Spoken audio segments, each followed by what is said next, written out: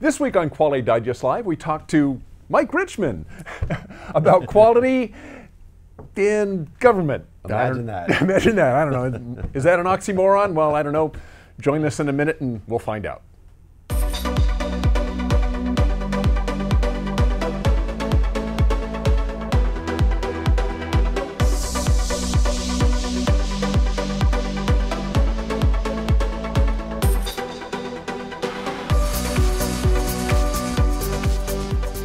Welcome back to Quality Digest Live. QDL is your weekly look at who and what is making the news in the world of quality. I'm Dirk Ducharme, Editor-in-Chief of Quality Digest, and sitting right next to me here is my old co-host, Mike Richman. Hey man, hey, who has gone over to the dark side. The dark side. The darker side. Some people think media is the dark side, but No, media is really the light side, Dirk, let me tell you. Trust me on this one, yes. And what we're referring to, obviously, is that you're kind Politics. of working somewhat in the political realm. I am, yes. I've been talking to a lot of people. I don't know how many folks know this. I actually slipped once or twice on this show where I said, welcome to NorCal News Now. I've been doing a show called NorCal News Now for a couple of years. Believe it or not, when Trump became elected as president, we started this show, and I learned a lot from that. I met a lot of people, and from that evolved kind of my desire to get into politics and work with politicians of all things, and kind of try to be a little bit of the answer maybe to some of the issues that we're having in politics today. Okay.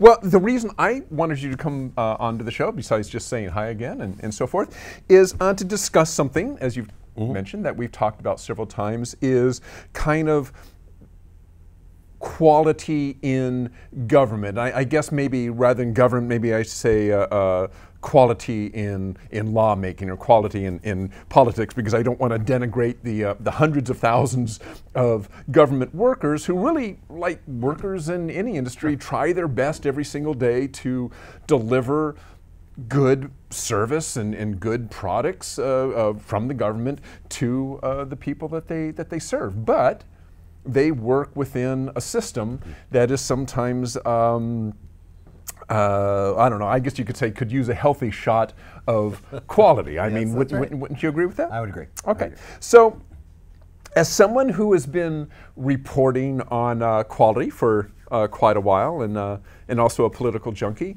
do you think, well, let me back this up a little bit. One thing that anybody who works in quality knows is everything's based on data.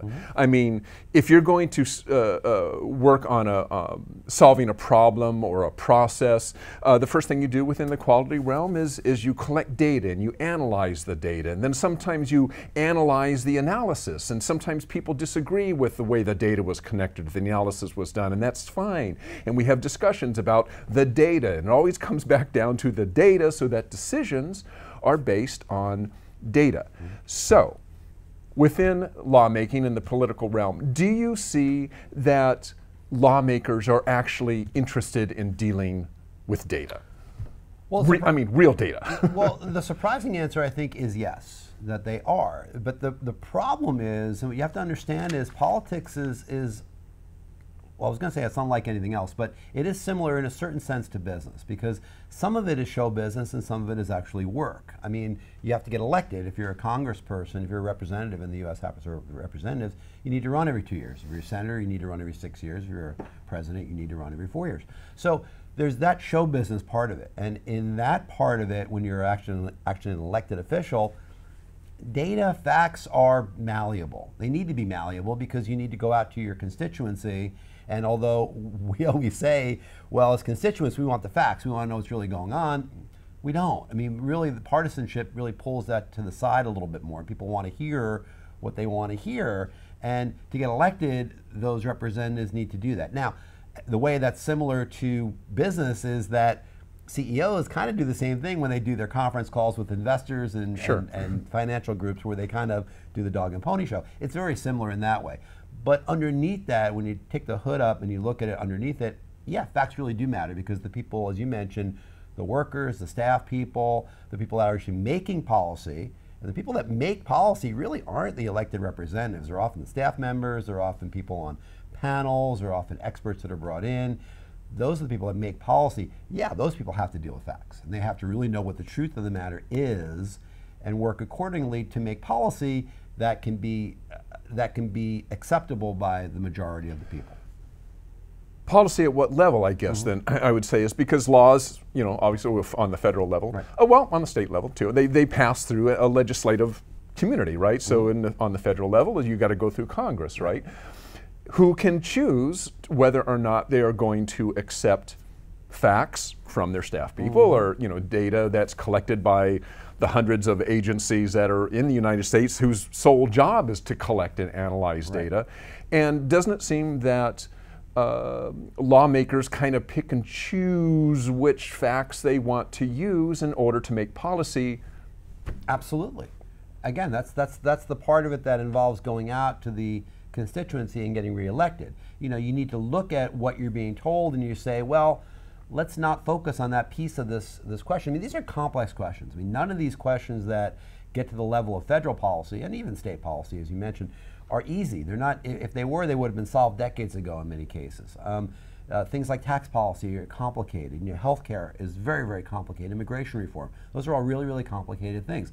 So there's elements to all those things that a politician can pick and choose and can say, well, this tax policy is really easy, but people can understand what marginal rates mean and how increasing a marginal rate, what that means. Now that's a big controversy. As people the Democrats are really putting that out into the blogosphere, where they're saying, well, we need to raise these marginal rates to 70, 80, 90% at the very top, which doesn't mean, of course, many people know this, some don't.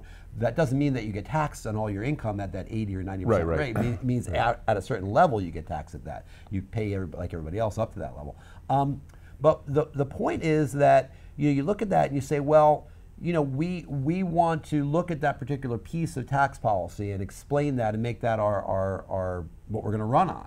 Going to make that the piece of policy that we're going to run. Now, tax policy is really complicated, beyond that, but that one little piece of it can be explained to a vast majority of people. And if you're a progressive, if you're on the left, you look at that and you say, yeah, tax the rich, man, we need the money, soak the rich. Well, it's more complicated than that, and that's going to be part of a package of tax policy if there's a different president in the White House who will sign off on a more progressive tax policy. That'll be part of a huge package of tax policy reform that may be one little piece of it. Even that will probably be negotiated as the bill goes through Congress and the Senate and then eventually gets to the president's desk. Well, here I guess is where I'm coming from, is again kind of alluding to what I said in the intro.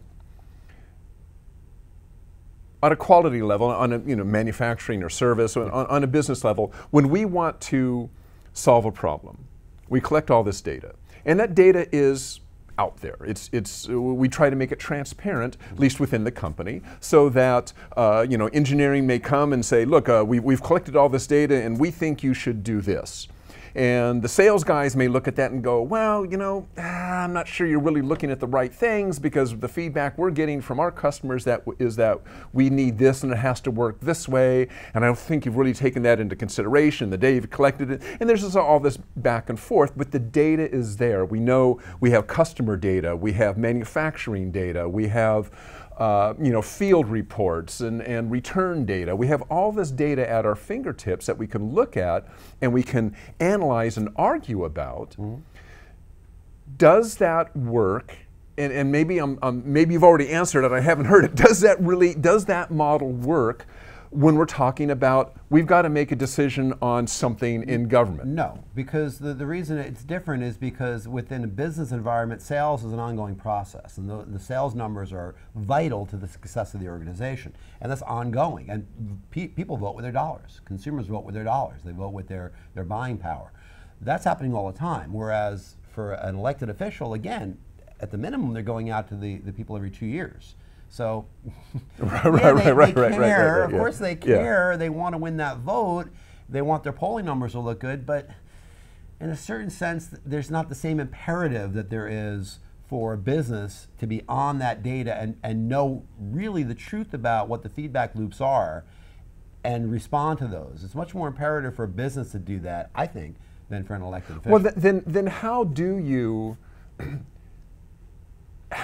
you take these ideas that we know work within business and apply them, or is it even possible to apply those to government and say, look, there's a better way for getting the outcomes that we want, for getting the outcomes that we know we should get. There's a better way to do this. How do you do that in government? What does that mean? Define that first. What are the outcomes that we want? I mean, you're dealing with a fractious. Right. I mean, you're dealing with all these people in constituency, even a local constituency like here in Chico. I mean, you have a wide variety of people. So when you have a business where you have customers, in theory, they all want the same thing. They want your product, or they don't.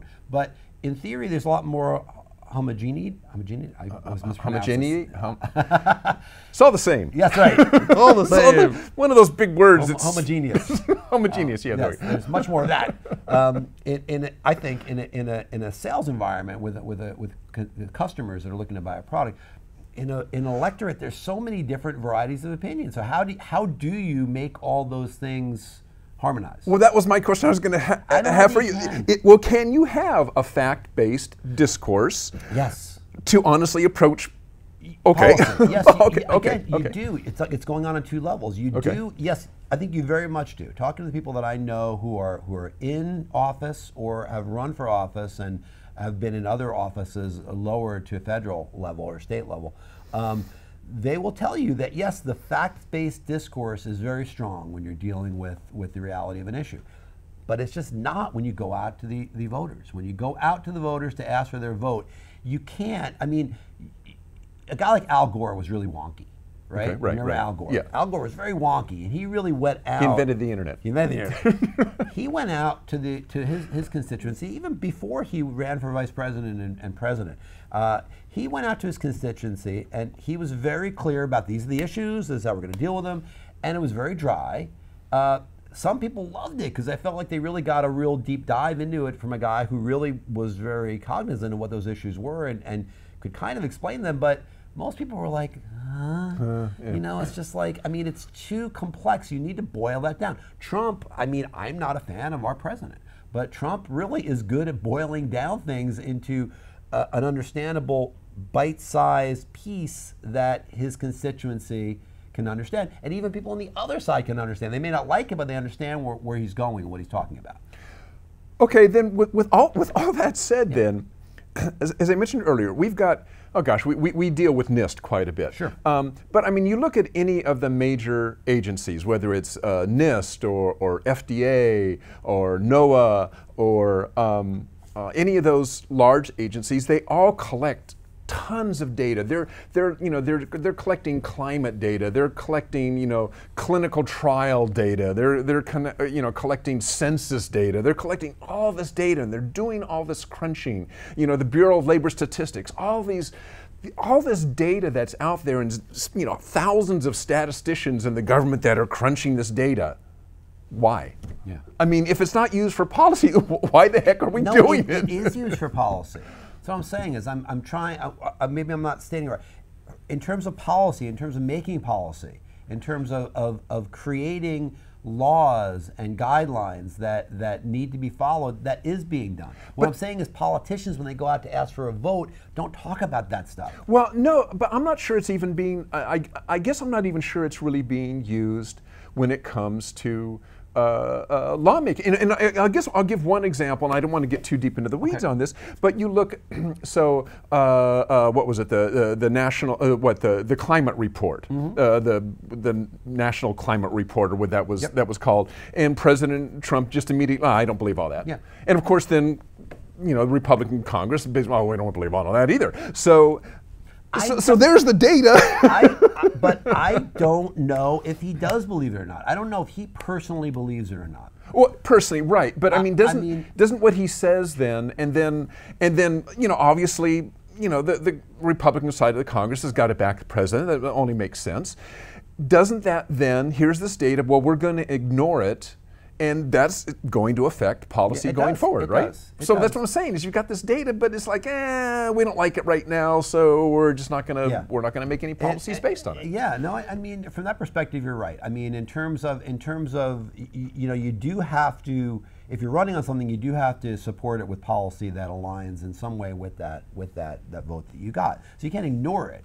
What I'm saying is that I don't know internally in the councils of meeting rooms and staff rooms and the White House, wherever policy is made, I don't know that there's not a considered opinion given to that data. I think that data is heard. I think it's looked at. I think there's very smart people that are in government, and I think they understand what that data means. They try to understand better how to manipulate it to a certain extent to make it fit into what they told the voters are going to do. Sometimes that's not possible, and sometimes a president's got to say, you know what, I don't believe it. I'm not listening to it. Right. He does the same thing in a lot of ways. I mean, Right. he did that just recently with his intelligence, the intelligence briefing, Right. in the Senate. So and the other thing is Trump is a different guy. You know, Sure. Trump is a different guy than any other kind of president. He's very much more of a marketing-oriented president. He's very much more of a salesman than we've ever had as a president. And he really is very hyper-focused on what the messages are that he's sending, again, not only to his base, but to the other base too. So he's really conscious of that kind of stuff. And it's hard to say. I mean, it certainly looks like some of the policies, in terms of regulation, for instance, run counter to what some of the evidence says in terms of what the benefits versus the costs are of regulation or immigration. Sure. Some of these policies would, in a sense, it seems like to me, run counter to what the logic is from what the data is saying that we know of in terms of climate change, again, and regulations, in terms of immigration reform, even tax policy. I mean, I think a lot of those things, the data to me seems to say that the policies that are being formulated now aren't helpful.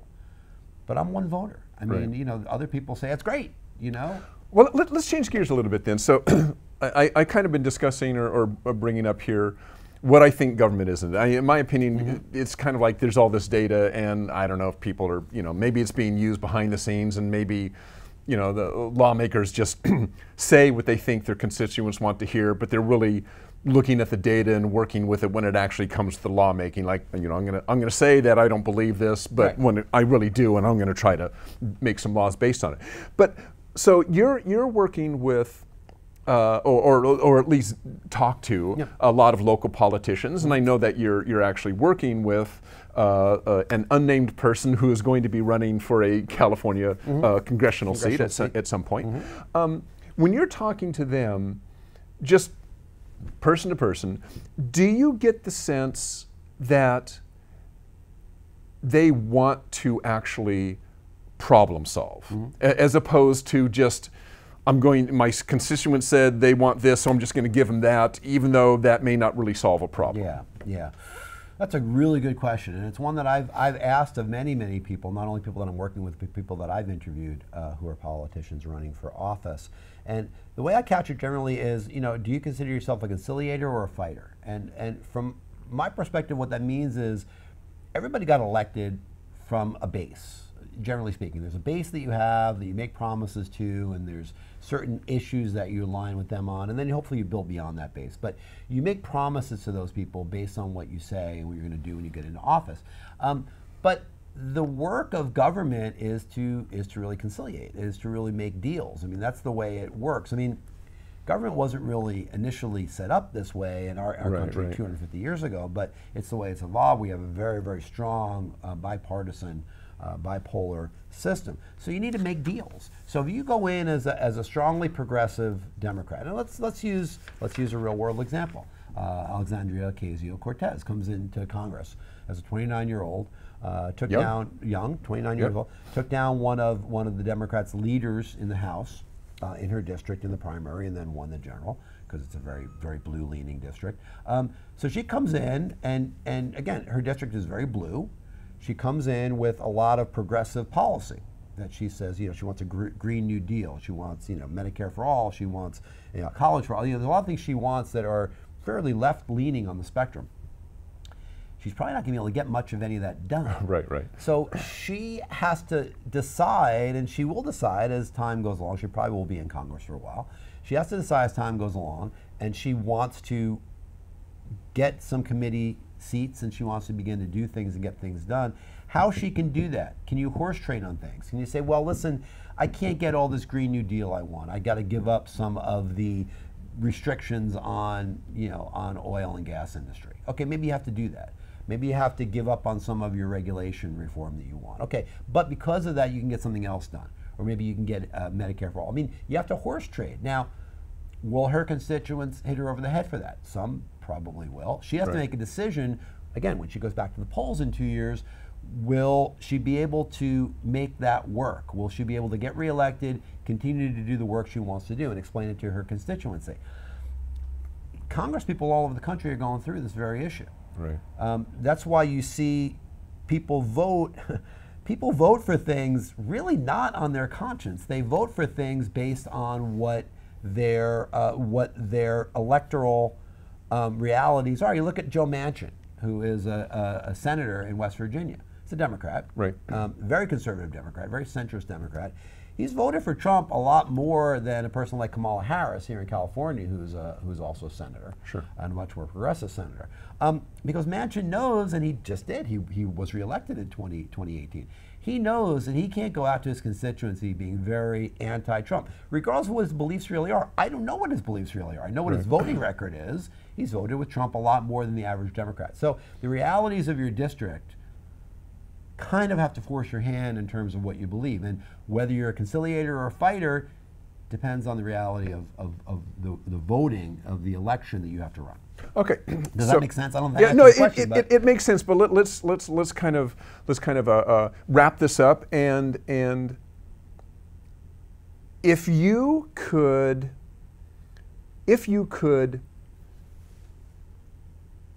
tell a politician, or you know, politicians, lawmakers, if you could tell them, look, here is a way that I think you can solve problems, fact-based, and meet your the desires of your constituents, because after all, that's why they put you in office, to meet their desires. Do you have an opinion on how that should be done that's maybe different than what you see currently being done? Do you think there's a better way to do this, or is, hey, the system's basically just churning it out the way it should? I'm a centrist, so I like people that are going to go in there and make deals. I think that, to me, what I would like, and again, I'm an uncommon voter, I'm just one voter, but I'm uncommon. I like to hear my representatives say, listen, I don't have all the answers. I'm going to work across the aisle with people that are maybe don't have the same belief system as me and try to find common ground. I would like that. But again, I'm not a common voter. Today, the system is becoming much more pulled to the edges of the center. So most, and I'm a registered Democrat in the interest of disclosure, so most Democrats can't say that and get elected in a blue district. Say, well, I'm going to really aggressively go to try to work across the aisle. Do you think voters care about data? In other, you voters, know what I'm saying? Voters, remember, voters are emotional creatures. Yeah. Voters care about the data that aligns with their beliefs, right? And I mean, people don't like data that doesn't agree with what they say. I mean, we've seen it in the pages of Quality Digest on the comment boards where you talk about climate change, and there'll be a huge debate about climate change or Six Sigma. I mean, some of these topics that have passionate disagreement about them, and to transform or not to transform data. I mean, things like that, where you have these really passionate arguments, and people don't want to hear data that contradicts what they believe in. I mean, most don't. Most want to feel like, I'm smart, I know what I'm talking about, see, that proves my point. Now, with climate change, for instance, extreme weather, whatever the phrase that you want to use is, there's a lot of data, and there's been a lot of data for a long period of time that shows that, yes, man is contributing to climate change. I mean, it's 10, 15 years ago, it was really kind of considered an open and shut case. Even Republicans were saying that this was the case. But there is emotionally a portion of the American populace who doesn't believe that. And no data is going to move them. So if you want their vote, if you're in a deep red district and you want their vote, you're probably not going to say you believe or are going to support policy that is climate change policy, even though maybe you're a college professor and you ran for Senate. You may believe it personally, but you're not going to vote that way, and you're not going to promote it that way on the stump. So the upshot is, as people have said for a long, long time, is you can't run government like you run a business. I mean, that's basically what we've come down to. I mean, because remember, this argument has come up. Well, we know we need a businessman in an office because they understand business and how it works. But when you come, business depends on data, and if what we're saying is we're not going to use data. Business somewhat depends on data. Business also depends on marketing and sales and PR. And I mean, and from that perspective, this is what we're talking about. It's marketing. Yeah. It really is marketing. I mean, I've come down to this, and in my business, I've looked at it and I said, listen, somebody running for office, somebody coming out with a new product or service, it's a very similar process. You look at the good points of that person or that product, and you focus on that. You say, hey, here's who this person or thing is, and you try to convince users, customers, voters, this is a good thing. You need this. You should support this. Right. And you're putting the best face on it. It's marketing. Yeah. But it's also data, because you can't just ignore it. I mean, again, I think even this administration, this federal administration, which is notoriously, in terms of its priorities, is not a data-based administration. It will tend to want to ignore that data, in terms of actually the media and in terms of promoting, saying what they're doing. They're going to ignore that data, and they're going to have policy that's going to not conform with that for a lot of reasons. Who knows what all the reasons are? Some of it probably has to do with who their donor base is, and they're supporting those protocols, and that makes sense. I understand that, but to say it's totally unlike business, I don't think is true. There's differences. There's a lot of similarities too, in terms of how you bring, again, a candidate or a product to market. I think it's very similar in a lot of ways. Okay. Well, Mike Richman, solving the world's problems, one person at a time. One interview at a time. One interview that's right. at a time. Yeah, that's right. All right. Thanks for joining us. I appreciate your insights, and it sounds like you're having a good time. I'm having a good time, learning a lot. I mean, I always say to people, keep your eye on politics, because it really is. We didn't really talk a lot about the shutdown stuff, or which is probably going to come back now in about 10 days. That's why I can't get any interviews with anybody at NIST. It's like, I'm sorry, we're just nobody here. I mean, because that's a big part of this too. I mean, how it affects research and trade policy. We didn't really get to that stuff, but there's some data-based, data-driven approaches that affect that as well, in terms of that kind of policy. So maybe we'll talk about that on a coming show.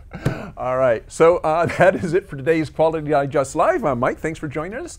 As usual, if you have some ideas of topics that you would like us to explore on the show, send those ideas to us at qdl@qualitydigest.com, and we'll try to bring those people or those things onto the show. Thanks for joining us, and we will see you again next week. So long.